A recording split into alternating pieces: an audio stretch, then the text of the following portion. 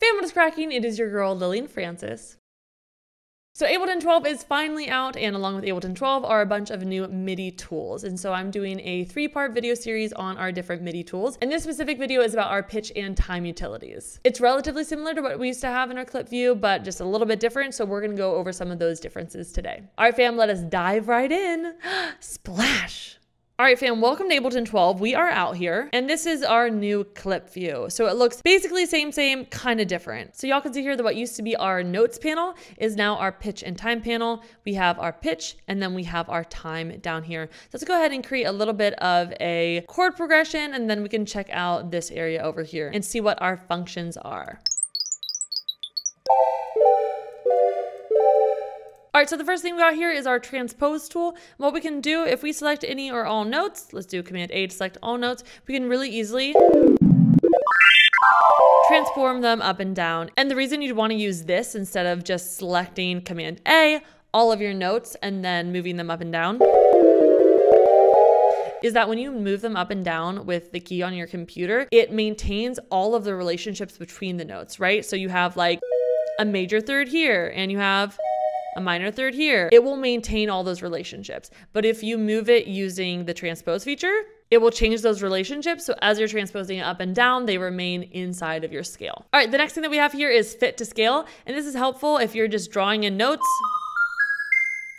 and you want them to fit into the scale. You press this button and they will all snap into the scale. So if you're like me and you just kind of like writing out random notes and seeing how they sound as a chord, this is an easy way to do that, because you can just be like beep, beep, beep, beep, beep, and then get them to all cinch in. Next, we have this invert button here. So this invert button is the same as what we had in Ableton 11. What it's gonna do is it's gonna take the bottom note and the top note, and it's gonna flip everything upside down so that it's just like mirrored upside down. And when we do this, check this out, we are gonna get notes that are no longer in the scale. So then you can go ahead and hit fit to scale again, and then they will be snapped into the grid. I love this. I always had a problem with invert because it would maybe sound cool when I inverted it, but then things would be out of key. So I love using fit to scale in addition to invert.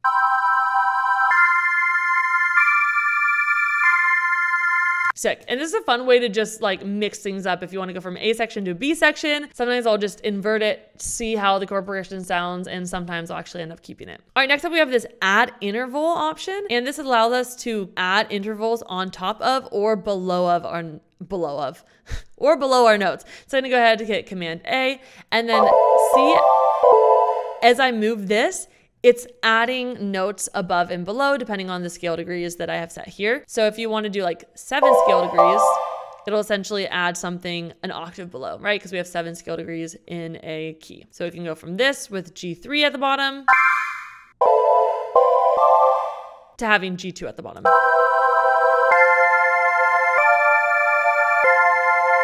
And I do love this because beforehand, if you were trying to thicken your sound by adding an extra octave, either you would have to like copy it, duplicate it, hold down shift, press your down arrow, and then move it back. But now either that or drag it down using option, but then I would lose my place and where I was in the MIDI notes. And so yeah, this is a really fun new feature. Sick. All right, now let's go down to time. So we have stretch here, and this is kind of similar to just using your brackets to stretch out and stretch in, but you can be more specific if you want to just, you know, hit 2, hit enter, it's going to multiply by 2, or if you want to hit 4, it'll multiply it by 4, etc. So that's a good one to have. And then you obviously still have your divide by 2 and times by 2. If nothing's selected, if you times it by 2, everything will just duplicate, like the actual time will duplicate. But if you have any of the notes selected, it will duplicate or have the notes. And then we have the option here to change the length of all the notes. So we can switch them to 16th notes or to 48th notes or to 6 notes. And this is really useful because sometimes you want all of your notes to be a certain length, and for some reason, some of them are really short and others are really long. And this is a great way to unify them all. And next we have this humanize option, which is really cool. And this will essentially add variation to the start and end points of your notes. The more humanized, the more random, the less humanized, the more on the grid. So adding just a little bit of this is gonna go a long way. And then you also have reverse, and reverse is like inverse, except for we're just flipping things left and right. So this first chord is gonna come to the beginning, and this last chord is gonna get moved to the end. Let's see that. Ha.